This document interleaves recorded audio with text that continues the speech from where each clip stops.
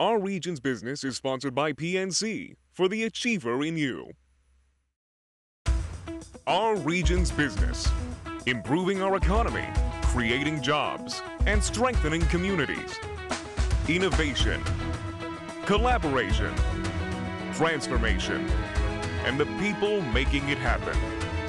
Join us as we take a closer look at our region's business. Now, here's your host, Bill Flanagan. Today on Our Region's Business, we're talking robots. Not this little toy robot here that kids are going to have under the tree tomorrow morning. We're talking about real robots in the real world that are kind of changing the way we interact with technology. Along the way today, we're also going to hear about a local startup that's rescuing food and putting it in the hands of hungry people. And we'll tally up the cost of all those gifts in that famous song, The 12 Days of Christmas. But first, Bossa Nova Robotics, a Pittsburgh startup that's begun to deploy shelf-scanning robots in big box retail. And Sarjoun Skaff is back with us. He's co-founder and CTO of Bossa Nova. Welcome, good to have you. Thank you very much. Glad to be here. Yeah, this is pretty sophisticated stuff. We should mention, though, because we had Bossa Nova on the program many years ago. That's right. And you were actually starting out making toy robots. A lot more sophisticated than this one, for sure, but that's kind of where you got your start, right? That's right. That's right. So we did robot toys in the first half-life, if you will, of Bossa Nova.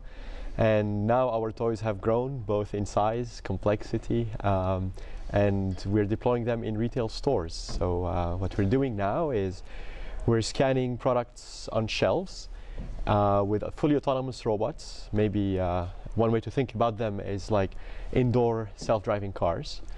And we take high-resolution pictures of every product, and then we use AI to analyze what's on the shelf and what's missing. And we inform the store whenever they have out of stock, whenever the price is incorrect, and we tell them where the location of the products are. But the whole idea here, this is not something that has to happen in the middle of the night. These robots can be sharing the aisles with all of us when we're shopping? That's very, very exciting for us because absolutely yes, we're deploying robots during business hours around shoppers. Shoppers are encountering them every day, and it's very, very exciting. For one, because the robots are being exposed to so many people, and people in return are also figuring out how they behave around robots. But also from the business side, the retailers need the robots to be there just before the next wave of shoppers. So we cannot just do it at night, we have to do it, before breakfast, lunch, and dinner. Inventory's changing all day long, all day right? long. What's available on the shelves. Right. And the difference is, I mean, these are not like, obviously this is a toy, but there's no robot engineer walking around behind this thing with a remote control, right? They're correct. Like really autonomous. They're fully autonomous. They have a bubble of safety around them. They detect all obstacles with 3D sensors. Don't collide into people, don't touch anything. So they're very, very safe. And they also know where they are, they know where to go, and they know what to scan. Wow, and so it's really a step above. I mean, we're also proud here in Pittsburgh of our self-driving cars that we're seeing on the streets, but there you've got at least two guys in every vehicle, two people keeping it safe. This is the next level of autonomy in some ways. Right? Yeah, being indoors simplifies a little bit the problem. We're not barreling down at 60 miles an hour and risk killing anyone. The robot moves in a very paced speed.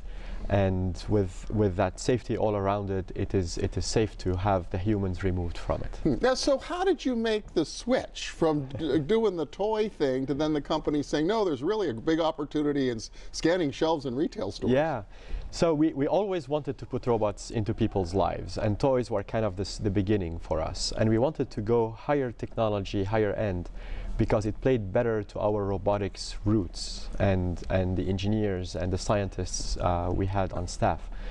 And when we knocked on the door of retailers, asking them whether they would want robots around people, they are the ones who guided us towards that inventory problem that they wanted to fix. And so it was really an eye-opening event for us. And by giving them eyes on the shelf, we allow them to dramatically improve the efficiency of the store, and therefore better serve their customers. And so their challenge had to be having enough people all the time, checking the shelves on a regular enough basis, and then the monotony of trying to see how many cans of soup are there here and how many boxes of that over there. It's a little bit counterintuitive. You would think that what comes from the truck and what sells from the front of the store, you do the subtraction and you know what's left in the store. It turns out you have tens of thousands of products coming in every night through the trucks, and you're fighting the clock to put them on the shelf. And every time a human touches the product, they can make a mistake, and those mistakes accumulate, and the inventory system actually gets distorted. So what we do by putting cameras on products and eyes on the shelf is we really help them improve the accuracy of the inventory.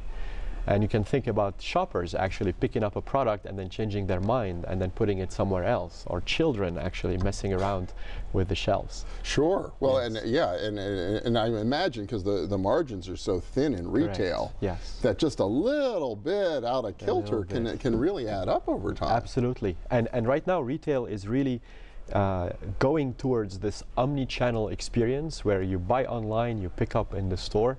Well, if you bought it online and they promise you that you will find it, and you go to the store and not find it, you're going to be very upset. So they are really very keen on knowing what's in the store and what's not, so that they can open up this new wave of retail. Well, I hadn't thought about that integration with the online presence and being able to use the stores to sort of be the warehouse and hold the inventory, but they got to know that for sure that the product is sitting there. So where are you deploying these? How far are you right now in terms of commercializing this? So we announced that we're deploying 50 stores with Walmart, and that's going very, very well. And this all over the country. We're East Coast, West Coast, center, everywhere.